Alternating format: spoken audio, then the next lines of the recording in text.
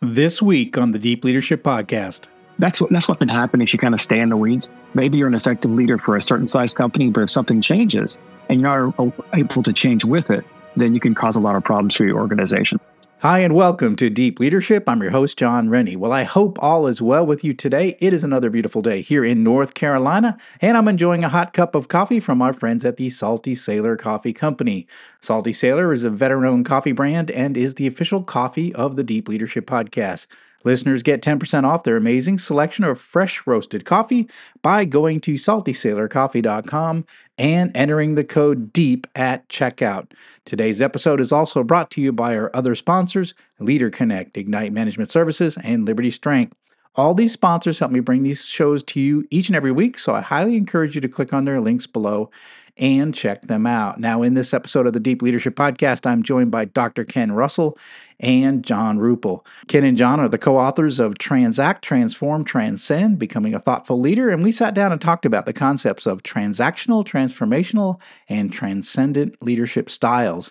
And we discussed how leaders can better navigate their journeys towards becoming more thoughtful leaders. Now, if you're wondering how to become more impactful in your organization, you're going to love this conversation. So are you ready to dive in? Let's get started.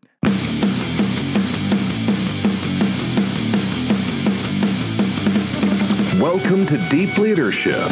Leadership is a people business. That's the philosophy of your podcast host, John Rennie. As a former Cold War submarine officer who spent 20 plus years leading businesses in corporate America before starting his own manufacturing business, he knows that leadership matters. Are you ready for some real-world actionable advice from John as well as his expert guests? I'm ready. The show starts right now. Welcome to the Deep Leadership Podcast. Today I'm joined by Dr. Ken Russell and John Ruppel. Ken is an award-winning technologist, trusted digital transformation leader, and innovation amplifier. He is an author, speaker, and board member known for helping organizations define and pursue their transformation journeys.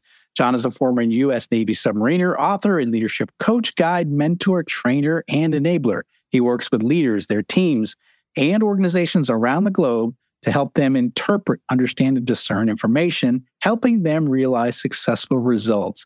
They are the co-authors of Transact, Transform, Transcend, Becoming a Thoughtful Leader, Stories from the Journey. Now, in this book, they discuss three types of leaders: transactional, transformational, and transcendent, in order to help leaders navigate and clarify a path towards becoming more thoughtful leaders. I'm excited to have them on the show to learn more about becoming a thoughtful leader. So, Ken and John, welcome to the show. Thank you, John. Glad to be here. Yes, thank you, John. It is great to meet you guys. And it's interesting because this idea of being a thoughtful leader is interesting to me, but also the going from transactional to transformational is also interesting because I'm going to be giving a talk on it this week. So I'm excited to have you on the show to learn from your expertise and what you learned writing this book. So first of all, what compelled you to write about becoming a more thoughtful, transcendent leader? What was the catalyst for writing this book?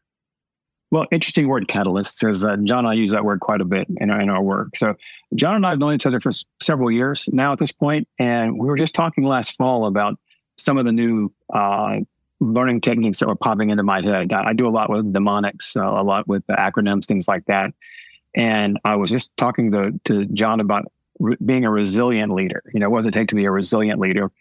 And we were just kind of talking about things. And as I recall, John, we talked right before Christmas, and we sort of mapped out what a book would look like if we talked about the different kinds of leaderships the styles that we saw every day.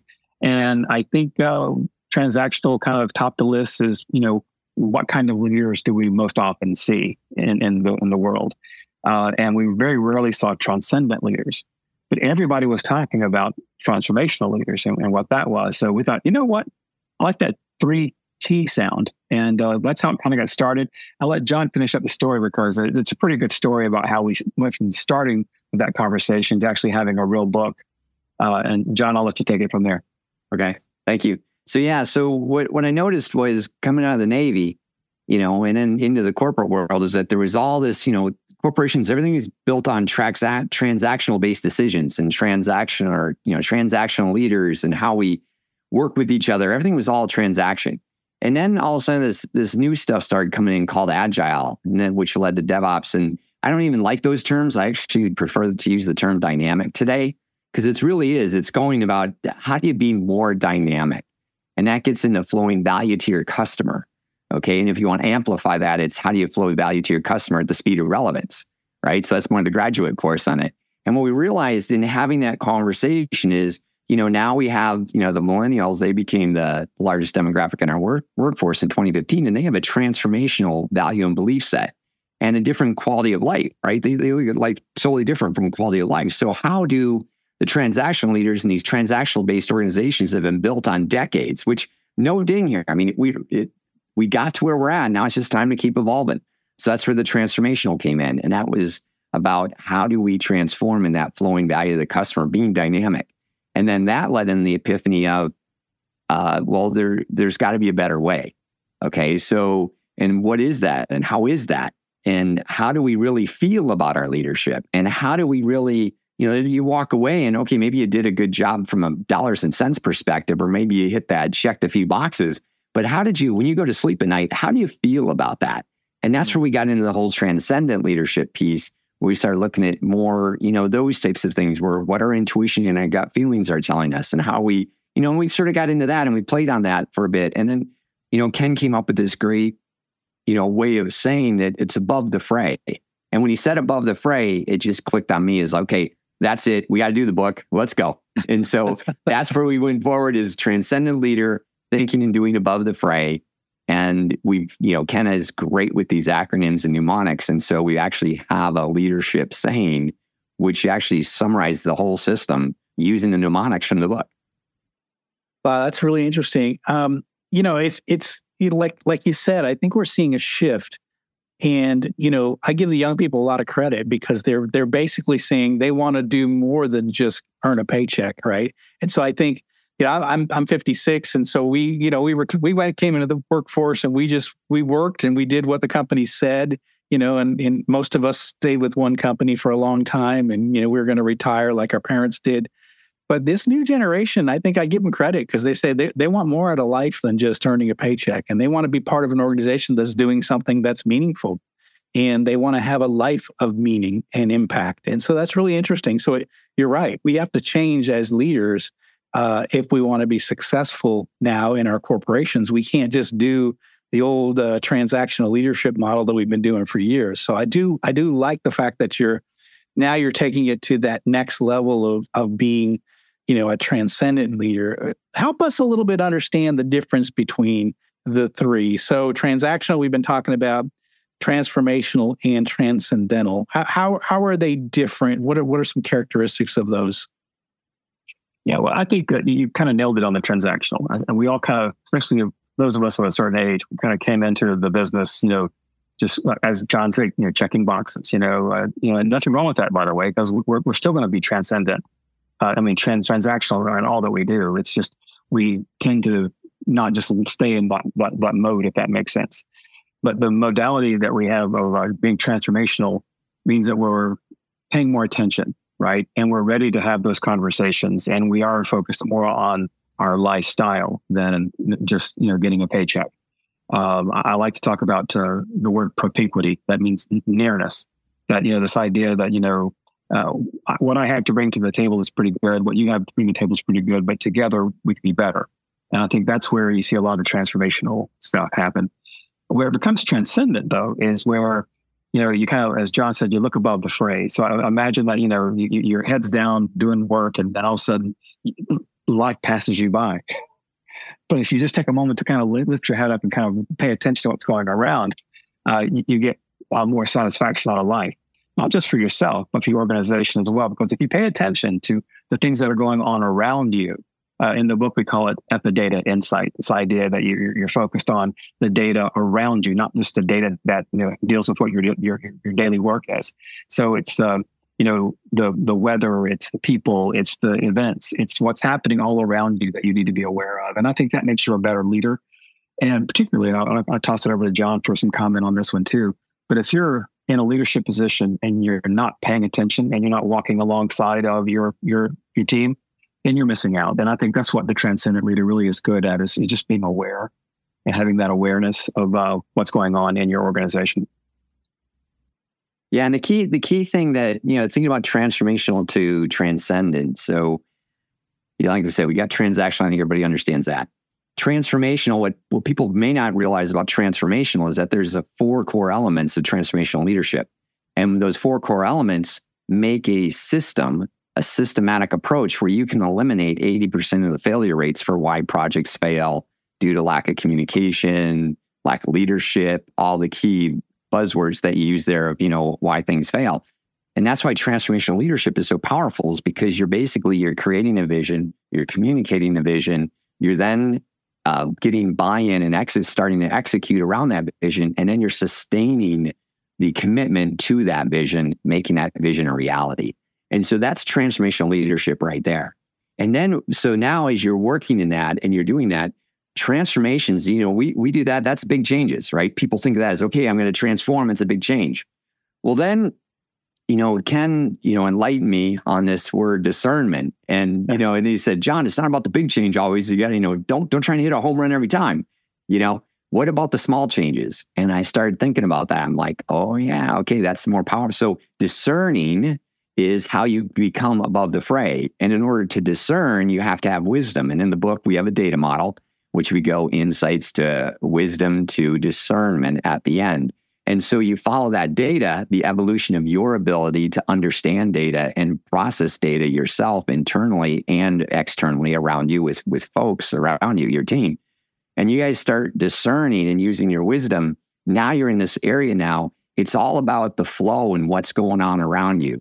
And it's not really the politics anymore. It's not the ideology. And that's what I like about flowing value to your customer, is that you get above all that stuff out there. We'll call it noise, the fray. Don't want to be negative about it, but there's a lot of not good stuff going on, right? So keeping it positive, it's how do you discern then to leave all that behind and get to that better place so that you're a better person, your people are, in a better state of mind, more balanced.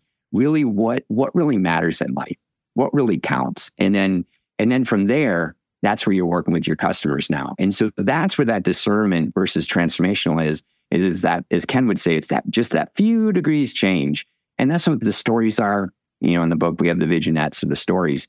And that's what you're going to see, is that we actually, through the storytelling, we show examples of what does that really mean in real life situations. And how did we experience it, in ourselves? And that to me is, I would say, how I'd sum up those 3.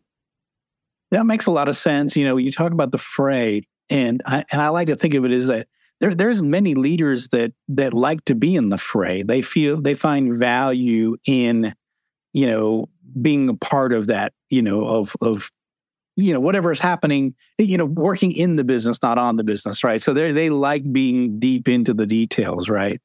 And so you're saying that really, if you want to, really be transcendent as a leader, you've got to be able to get above that and see that. Oh, sure. It's and you pick up a great point too with that. Suddenly I've got leader friends of mine who've been, again, I've been very fortunate in my career to have been a CIO and positions where I've had leadership positions. And the ones that have failed or the ones that have struggled are the ones that continue to stay deep in the weeds or the fray, right? And the ones that kind of rise above it have been successful. And I think part of that is, and I'll give you, and John mentioned the stories too. We call it stories from the journey in the book for a reason, because we take that little sidestep to talk about some of these examples. And one of the examples that I can share with you here is that, there was a really great technology leader that I knew years ago. And he knew what he was doing. He knew how to get things done.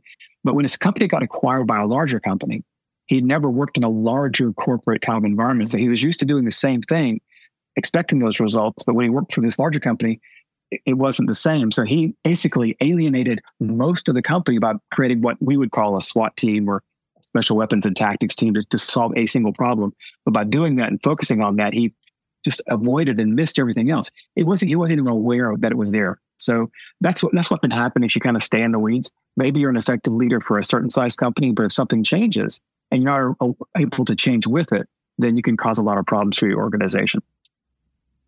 Yeah, that makes sense. John, you were Navy submariner, right? And I often talk about the commanding officer has a very unique responsibility. And if you're in a situation where you're in battle stations, you've got maybe an enemy close by, there's a lot of things happening. And if you're deep in the fray, you're not going to be able to see the big picture and kind of rise above that and look at the tactics and what's happening. Why guys like me who were junior officers, we were in the fray, but you have to sort of get above that if you just want to see that big picture, that tactical picture. Otherwise, you're going to get lost, right? So I think that is a good example of the idea of getting above the fray. Yeah, and I mean, a great example of that actually is the military is from my deep submergence days. So this picture over here, I'm in front of Jason, which is Woods Hole's buoys, deep sea vehicle that I helped, work on and for many years of my life. And one day, Jason went missing. He got off the tether. And so we were out there in the middle of the ocean. And one of those folks that, Dr. Bob Ballard, right? He was his expedition leader. He was above the fray and he started tossing 2x4s over the side of the ship. And I was sitting there thinking to myself, what's he doing? Why is he doing it? Right? Sure enough, half hour later, he was doing that to get drift rate.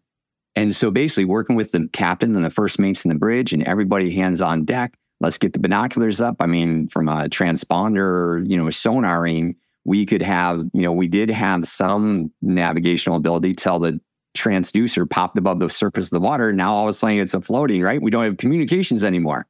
So that was design change, right? So the next dive, of course, we put the transducer upside down, pointing down the water. So if that ever happened again, we learned from that. But again, it was, it was Dr. Ballard's ability to stay above in that big picture. We lost, but then we found Jason. So that to me is a great example of, at sea of, this philosophy being put to work. Yeah. Yeah. Well, everyone's running around there like with chickens with their heads cut off, but there's one guy that's staying calm and throwing 2x4s over the side. I'm like, okay, what's he doing? He knows what he's doing. Because I was a navigator at the time. Tom and I were navigators, and we're just like, they grabbed us, said, you guys get up there. We got an issue. Okay, we're on it. We're sitting there doing the ping times, doing manual calculations to the computer, all that stuff, making sure, okay, we know we can get us within a ballpark. But once that hits the surface, guys, it's all hands on deck. And we were getting close to evening. That was the other thing. So, right at dusk, right when that sun was starting to drop down is when we found it. So it all worked out in the end. We'll be right back after a quick word from our sponsors. As a leader, you're responsible for the mission and the people assigned to you. Regardless of the size of your team, employees are depending on you for their lives and careers. For the sake of your team and the people who entrust you with this role, you need to master the skills to become a great leader. Best-selling leadership author John Rennie is proud to introduce the Qualified Leadership book series. This new series teaches you how to become a people-centered leader. Great leaders know that employees who are respected, appreciated, and allowed to grow will go the extra mile. These books provide real-world leadership wisdom written from a hands-on perspective. If you want to be a more effective leader, this is the one book series you should read this year. This 3-book series contains the following best-selling leadership books: I Have the Watch, You Have the Watch, and All in the Same Boat for one low price of $39.99. Begin your journey to become a leader worth following.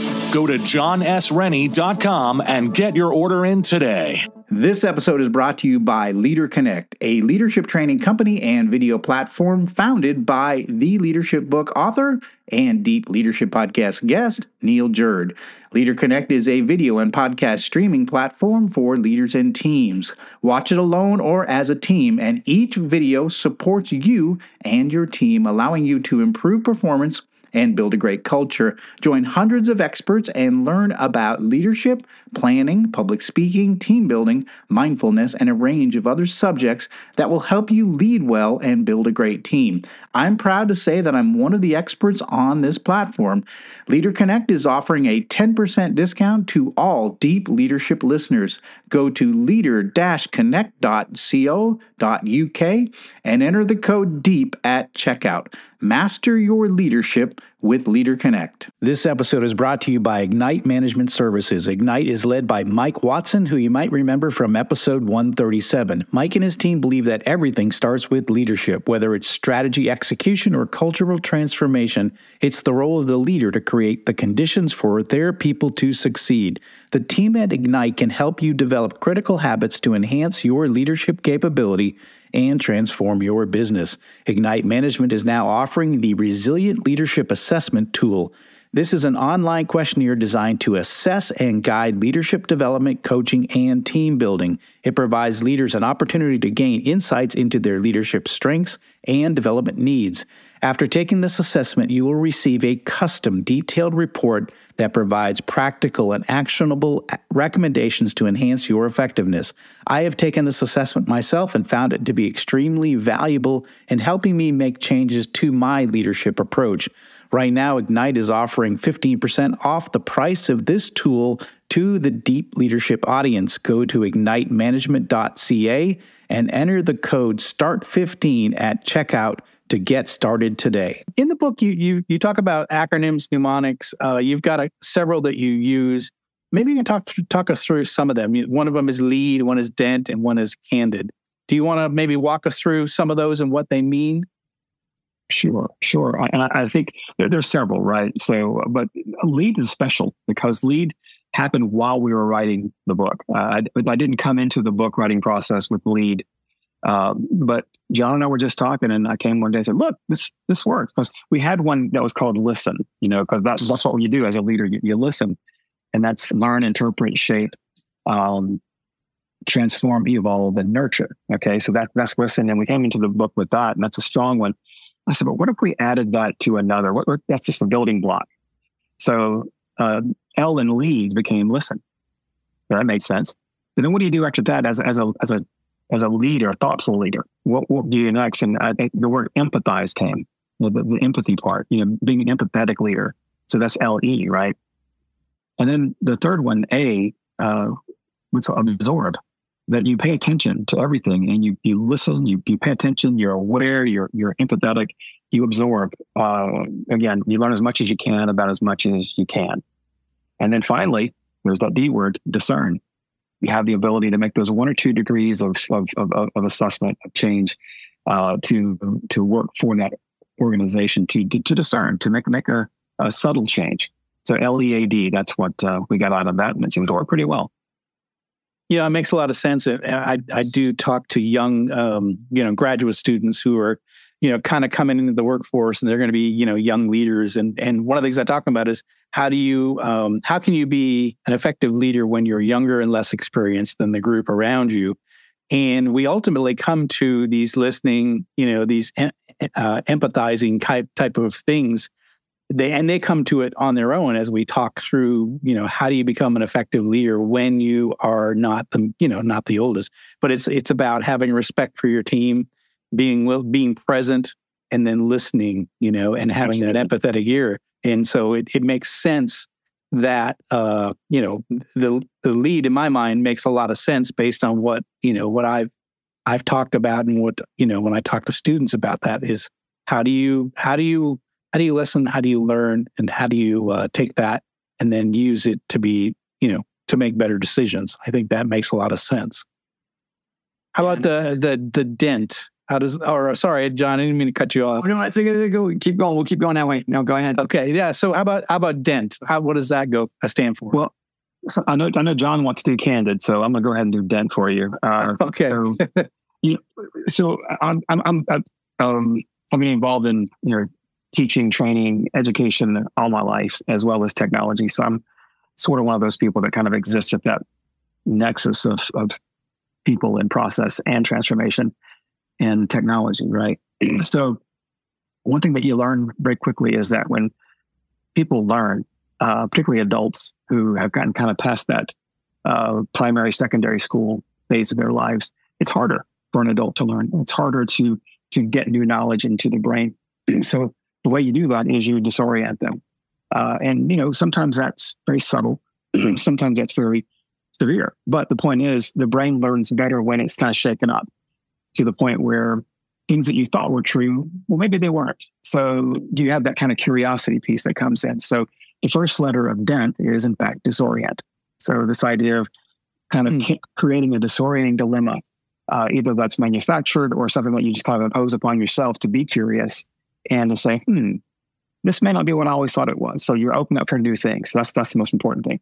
And then the E is simply the word extend. And that typically means, is this new data that I'm coming up with? Is this novel, brand new stuff? Or is it something that's just an extension of something that's already out there in the world? And knowing either is important, because if you run around thinking that what you're doing is brand new and it really isn't, that's kind of difficult as well. But if you kind of say, well, here's my take on what I've picked up on, and you've learned something, that makes the end part much more easy. And that is N for navigate. It helps you navigate what you've done. So you kind of create a pathway to do new things, explore new ways of doing things, and just apply your education, apply this way. And then finally, the T is in fact the word transform. Again, it kind of shows up a lot of places. But if you do the disorienting dilemma piece, you do the extending of that, you do the navigation, you end up with a transformational approach. And I think I'll leave you with this. Steve Jobs used to say that we should all try to make a dent here in the universe, or otherwise, why are we here? I'm paraphrasing here, but that made such sense to me when I came up with this mnemonic, that it really was something that I thought was worthwhile in putting in the book. So lead and dent. There you go. Yeah, that's a really interesting, because someone might say, well, we want to disorient our people. And the fact of the matter is, when I've seen big transformations in an organization is when we do get disoriented, and usually it's because something major has shifted, or we get a command, something comes from on high that is seems impossible. And so we start thinking about, how do we do the impossible? And I think that's when the breakthroughs happen. And that's when we end up doing things that we never expected. And so that does make sense to me. You say you're open to new things when you're in this, when you lack your orientation.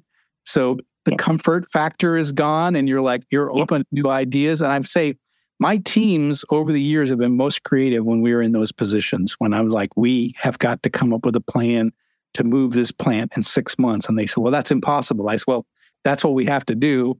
So how do we do it? And so that's when the really creative ideas come out of teams. So I love that. And I do love the Steve Jobs quote, by the way. That's one I use a lot. We do need to make our dent in the universe for sure. John, how about the Candid? What does that stand for? Yeah, so Candid was, we were brainstorming, how do you do metrics, right? Because that's what a lot of leaders, right? All our customers are asking. They're all about the metrics. What metrics? How do you metric, metrics, all this, or have metrics for it all? And we started realizing, what? Keep it simple, right? Candid. Can you put your head on your pillow at night knowing you've done the best that you could do to lead, and I call it this way, love from the heart with a reverence for life, flowing value to your customer? Have you and your team done that? You as a leader, and have you led your team in doing that? Yes or no? It's pretty simple, and it's just, and that brings in the whole discernment part, right? And being a transcendent leaders, you're going above the fray. It's above the politics, above the ideology. It's really gets into the heart, and that gets into John Chambers. So I was were you at the NC North Carolina CEO conference in 2019? No, no. There by chance? Okay. I was there with a client, and they brought me in. And we visited, and John Chambers was on stage, and he said, folks, you got to lead, you got to love from your heart when you lead. And that he kicked off the keynote with that. And then his assistant came up later and said, John's not kidding. We love each other while we worked, and da-da-da-da. And then throughout that entire conference, over 50% of the panelists and leaders, speakers, all admitted, yes, we do, or, some of them didn't, but, most of them did. And to this day, I find it funny, because I bet if John wouldn't have said that, I don't think anybody else would have said that the entire conference. But that became the whole center of that conference, was leading from love. So that's where that whole piece comes in, the can part. And then did I have to apologize? Did I have to apologize for my behavior what I said, how I did things. Did I have to apologize? And that goes into a favorite saying. I forgot the person's name, but it's, people, and I'll paraphrase here. I won't get it exact, but people don't remember what you did, but they remember how you made them feel as you led them. Is that, you guys are probably familiar with that quote. Yeah. I think it's Maxwell, but I could be wrong. Yeah, I forgot. Yeah, the name, but our listeners, by the way, are screaming at their radios and they're saying who it is. You're waving your hands like, we know who it is. That's what I love about podcasting is the listeners know the answer to this. Exactly. And that's where, I'm picturing a slide when I teach. There's a slide. It's a blue background, but I'm missing the name right there. But that's really where the, Canon came up. We wanted a simple way because our acronym that we came up with, for the system is you lead by making a dent, you listen, be bold, and innovate while being candid with yourself, your teammates, and your organization. And right there, we hit on lead, dent, listen, bold, innovate, and candid. And just by those 5 mnemonics and acronyms alone, you have an entire leadership system that allows you to hit the transactional, transformational, and transcendent. I love that. It can be that simple. Can be.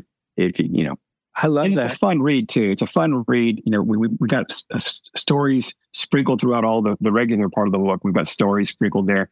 And we have a young lady who did her first illustration credit with us. A young lady named Ella. She's 16, 17 years old. And she illustrated the book. And it's a fun read. It's got cute little characters. It's really enjoyable. I love it. It's great. And I like the fact that you've touched on the subject of love and the listeners to the show, they've known I've interviewed, I think 3 different Navy SEAL commanders, and the word love came out of all 3 of their mouths when they talked about leading their teams. And if a Navy SEAL commander can talk about love, then I think we as business leaders can talk about it. But absolutely. And John, you have a submarine background, and so there's something there. A crew at sea, you have each other's backs, and you care deeply for your crewmates, and there's something there. And I know as a I run a relatively small business, and I know my team. We've been together 8 years, and we have a deep respect and love for each other. We want to see this business succeed and grow, and we care about each other deeply. And I think that's a big part of effective leadership, and doesn't get talked about enough. So I'm glad it gets brought up in this show for sure. But I was just going to say, and especially like the deep submergence community, right? The deep submergence projects, the special project stuff I was involved in. Again, those situations, I don't know in the commercial world or civilian world how you can replicate that experience to those extremes that we find ourselves in. But it was just looking over, I love you, man, I got your back. That's really from that right there. It's like, how do we personify that in today's corporate world? That's really the challenge here. It is the challenge. Absolutely. So what are your hopes for this new book? Well, I think they've already been exceeded. I mean, we get to talk to folks like you, which is fantastic. So it seems like every week now, and the book's been out for about not quite 2 months, and it's just been a bit of a whirlwind. People wanting to talk to us, they've invited us to come speak at various events and things like that. It's just been fun to talk about this subject that has been on probably the tips of everyone's mind. This idea of a transcendent leader. Maybe they didn't know how to put it into words, maybe. But I think we've hit something, and I'm very excited about possibilities going forward. So, John, what do you think? Yeah, no, likewise. I mean, for me, it was how do you get to talk about this squishy stuff, right? Like you said, the Navy SEAL guys with love, right? And that the different teams I've been on, it's that love component. How can we do that? And that really took, for Ken and I, we've been asking ourselves that same question for over a year. How can we do that? And that's where I think for this book, speaking about the transcendent leader, the way it came together, you can now have that conversation. And that's really what we want to do. For us, it's, what do I want to have happen? I just want people to have the conversation, be open. Let's talk about it. Let's put it on the table. Now that there's a way we can show one way, our way of having that conversation, my hope is that it opens it up. And I work with leaders all around the world. And that's really the hope. That's really my hope is for everybody is that, hey, check it out. See this language. If you don't like ours, okay, great. Create your own, but at least go have the conversation. I just want to be that catalyst for for these conversations of caring and loving with care, leading while caring from a good space, a positive space. Yep. I love that. Well, what final message would you like to leave with our listeners today? Well, for me, I would direct them to page 99. I've been kind of drawn to that ever since we've kind of been doing this. But every chapter opens up with a quote from a famous person, and in this particular one, page 99, chapter 9, it talks about one of my favorite songs as a kid. It was "Love Will Keep Us Together" by Neil Sedaka and Howard Greenfield. The popular version was, of course, The Captain and Tennille. You probably know that song. But in the middle of that song, and this is the quote that we pulled out into the book, it was, "Hear with your heart, and you won't hear a sound." And I love that because if you pay attention to what's in here, and not so much what you're paying attention to here, that'll give you some guidance. And I think that was the message we got from Neil Sedaka and Howard Greenfield. I love that. So leaders who are listening in, you have to learn to lead with your heart and listen with your heart. I love that. Such a great message. In this book, it's called Transact Transform Transcend, Becoming a Thoughtful Leader, and fantastic. This is the kind of book that we need. How can our listeners find out more about each of you, this new book, and your company? So if you guys, Intelligence Catalyst is the company, and Lead the Flow is our URL, or the web where you can find the website. And on there, we have a page that talks about product services. You'll see the book. And not only would we like you to go there, you can get the book on Amazon, of course. But the other thing, though, is on our website, we actually have a form where you can share your story. Mm-hmm. And what I'd like to encourage leaders out there is to please go onto our product page and introduce yourselves by sharing with us your story. And what part of the things we'd like to see is we'd like to have a conference or a group of us get together from time and start sharing our stories together. And that's one of the things we're looking for in the future is having people that get together and have these conversations together.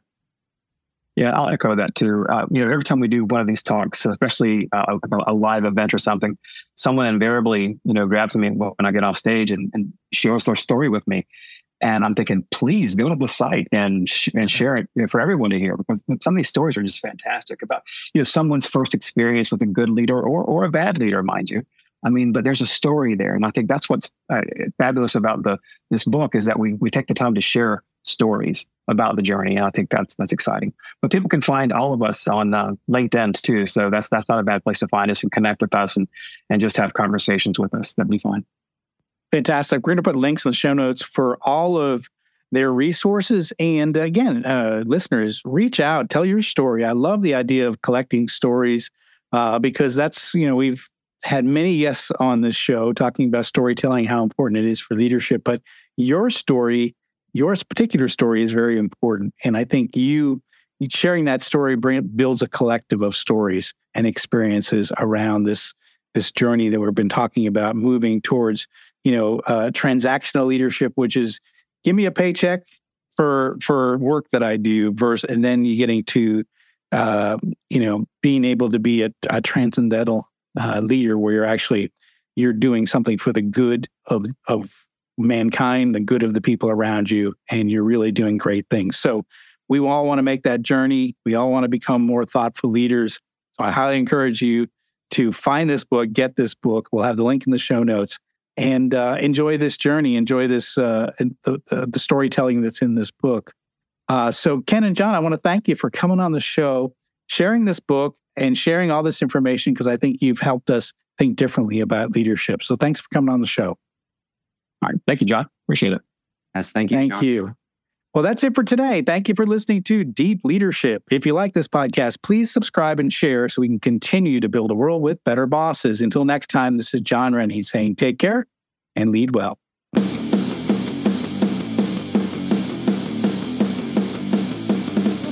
Thank you for listening to Deep Leadership. Thank you. Thank you.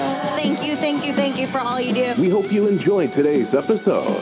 For more information and updates, please visit our website at www.deepleadershippodcast.com or johnsrennie.com. Until next time, take care.